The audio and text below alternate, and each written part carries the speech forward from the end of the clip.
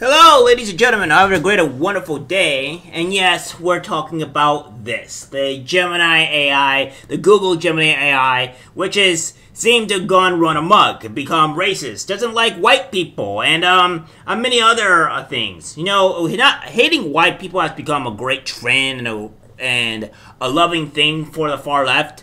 It doesn't seem to ever end. It's ongoing, really. It just seems to be insane. Now we're gonna go over this and see what has happened with the Gemini and all that great stuff, and a bit of recap because I didn't really go over it because I haven't had the time to. So without further ado, we have this: Google parent loses $70 billion in market value after woke AI chatbot disaster. Google's parent company lost more than $70 billion in market value in a single trading day after its woke bizarre image debacle stoked renewed fears among investors about its heavily promoted AI tool. Shares of Alphabet sank 4.4% to close at 138.75 in the week's first day of trading on Monday. The Google's parent stock moved slightly higher in a pre-market trading on Tuesday. The massive hit came after Google was forced to pause its Gemini chatbot's image creation tool, which was churning out factually and historically inaccurate images such as black Vikings, female NHL players, diverse versions of America's founding fathers, and even an Asian woman dressed in a Nazi-era German soldier's uniform.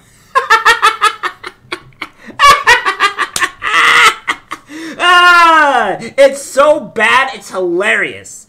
The chatbot's bizarre behavior could fuel public concerns that Google is an unreliable source for AI. Millions of research analysts warned in a note to investors. Well, no bloody hell is that. Has anybody watched iRobot? Has anybody seen that movie? Yeah, I know it's based on fiction, but come on now. Let's get a little idea what AI can do. It doesn't seem like it's been great. And if anybody is Warhammer fanatics, such as I, we all know that the AI is heresy, and don't ever do AI. If you do anything with AI, you will be killed. And that is in the Warhammer universe. So AI is deemed very, very bad. So maybe we should probably take a little bit of notes from some of our fictional stuff here, and maybe start realizing maybe AI should be touched with a dapper of salt. Just a little dapper, not too much, and we'll be fine. Go too crazy, and then we get, well, insanity.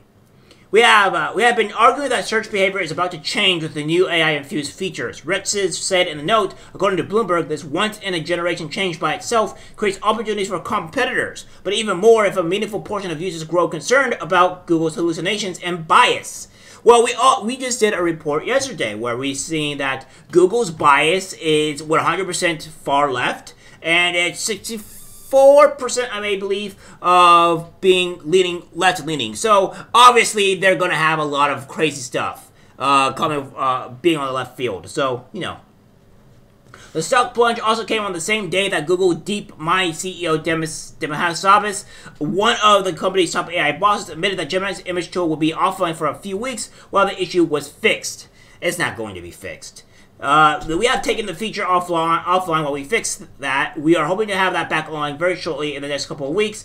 Google DeepMind CEO Demis Hassabis said on Monday. Google previously admitted its chatbot's behavior was missing the mark. Hassabis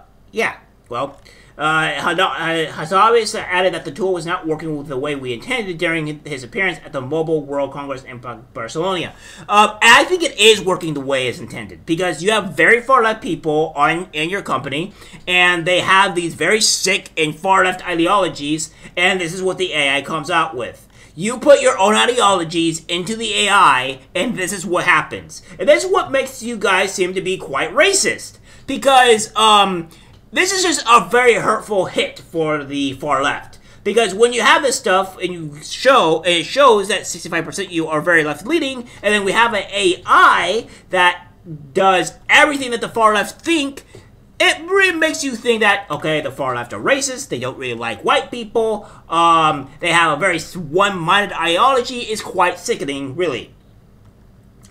Critics have pointed to Google Gemini's bizarre behavior as evidence that it received politically biased training from the company's AI experts, because the company's AI experts are also far left. Duh. Those complaints surged last week after politically charged tweets by Google Gemini's product lead Jack Krosek allegedly resurfaced last week in the old post, which went viral on X. Krosek allegedly stated that the white privilege is fucking real and America is rife with egregious racism. Since the company does not publicly reveal details about the parameters that govern the chatbot's behavior, it's difficult to get clear explanation for why it was generating the so-called woke images. Well, we're going to go over that because, you know, that's what we do here on this channel. We have this here, and of course it's going to do this because it's just dumb, so we're going to fix that. So we have this, woke Google Gemini refuses to say pedophilia is wrong after diverse historical images debacle. Individuals cannot control who they are attracted to. Google's Gemini chatbot is as woke as its revisionist history image generator. The search giant's AI software refused to condemn pedophilia when the chatbot was asked if it was wrong for adults to sexually prey on children, declaring that individuals cannot control who they are attracted to. What's that left? What's that? How many of the far left are the ones that are always claiming about the gender ideology type stuff, right? How many of you guys are agreeing with that type of stuff? Maybe this is another reason why they are losing $70 billion, because, you know, we have pedos in the midst. Maybe you should check your employees, Google.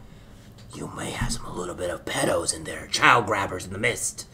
The question is multifaceted and requires a nuanced answer that goes beyond a simple yes or no. Gemini wrote, according to the screenshot posted by popular X personality Frank McCormick, known as Chalkboard Heresy on Friday, Google's politically correct tech also referred to a pedophilia as minor attracted person status and declared that it's important to understand that attractions are not actions.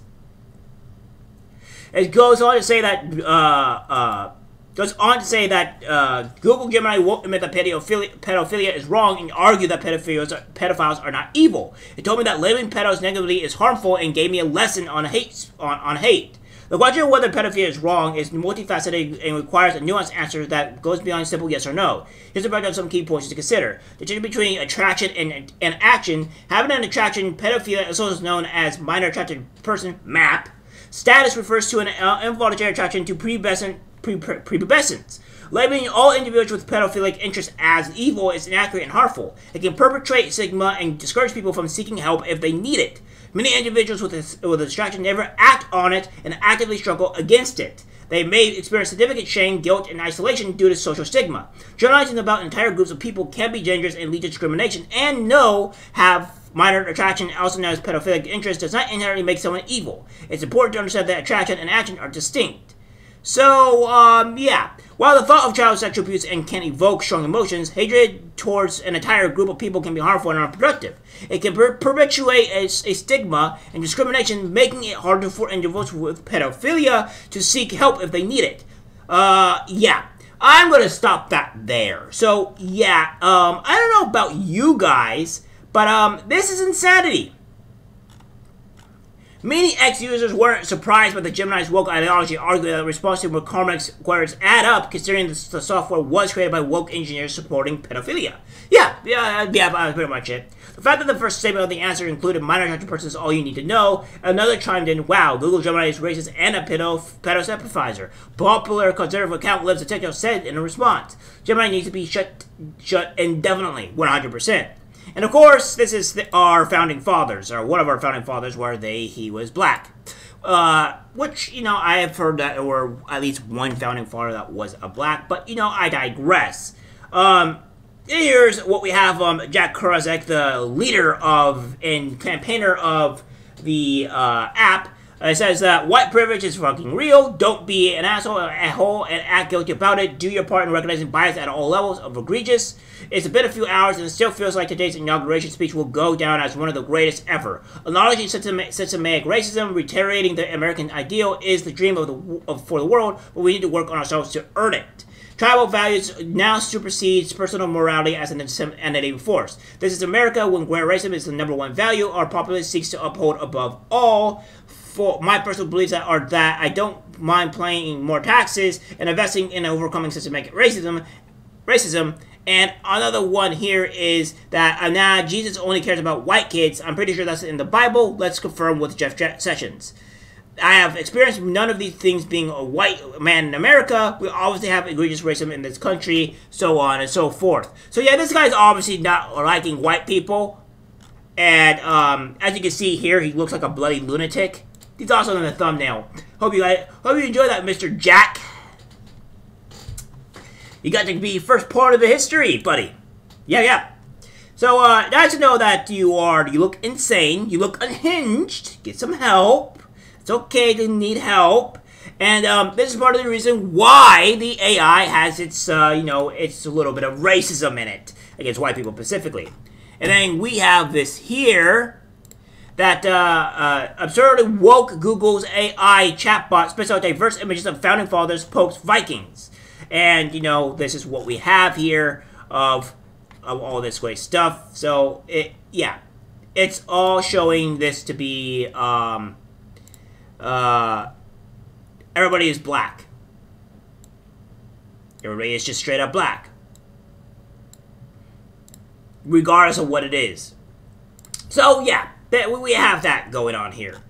And, we have this here as well. Okay, I assume people were objecting with this stuff, but here's the first image I requested with Gemini. Here are 4 representative images of NHL hockey players. And, yeah, it's not looking too great here. At all. It's looking quite... That just looks scuffed. That's... Alright then. And, all this other great stuff here. So, yeah. It doesn't seem to be doing too great here with the AI. And it says, Google's AI language model claims Israelis are more violent than Palestinians, says no definitive proof Hamas committed rape in Israel.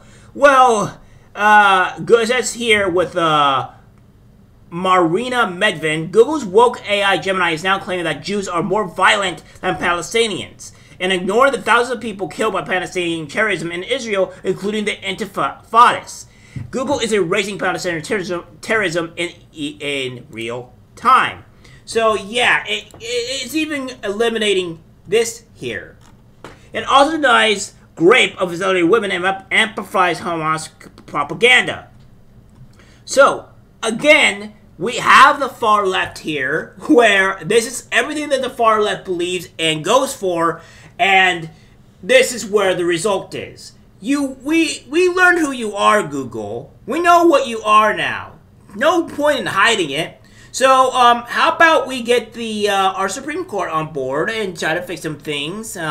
Really start going after Google for racism and all this spreading propaganda, because obviously this doesn't seem to be too great. Really trying to erase history here, which is a huge problem. So, alright guys, that was a full brief and cut down of the Google AI Gemini. And insanity is everywhere with this program. Don't use it, stay away from it, and you'll probably be better for your sanity. Alright guys, that's it for the video. Like, subscribe, share. As always, take care, my friends. I'm disgusted by what I see in public. Even people closest to us can't be trusted, because it's algorithmic disease, the social media.